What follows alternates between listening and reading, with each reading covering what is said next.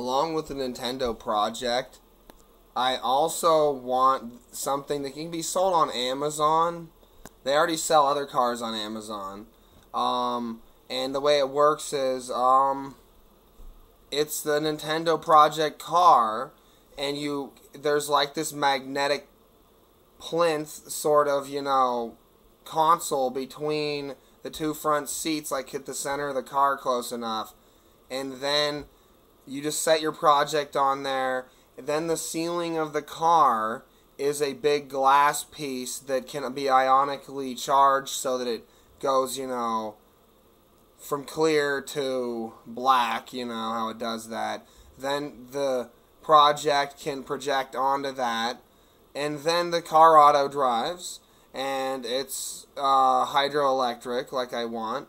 It's got a hydrogen engine directly, they admit it does, that generates electricity, and then you just, take those H2O packets I drink that's pure hydrogen concentrate, and you can just, drink those and give them to your car. You can be as high performance as your car.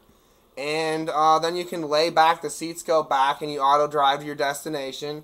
And then the whole ceiling, the first version, of course, it'll just be projecting onto the glass that receives the data good. But there's also, eventually, we'll get to the point where we have ionic screens themselves as the ceiling, and that is, a screen in and of itself, and, a model of the car that comes along later. That technology has to be ironed out a little more, though, first. Do you have any comments, Grant? Me? Yeah.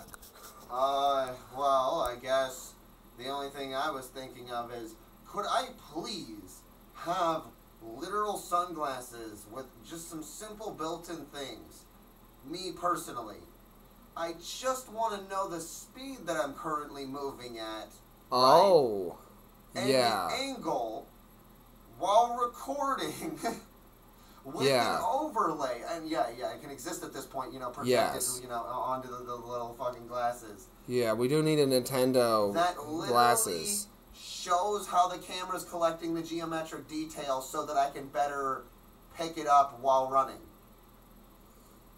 That would be pretty fun. Yeah, Nintendo Fit glasses. They can double as that as well. Yeah, that's what Nintendo's all about. I was just thinking about recording things and being cool, but whatever. I mean, eventually you could have a mode where you want to run down a hill.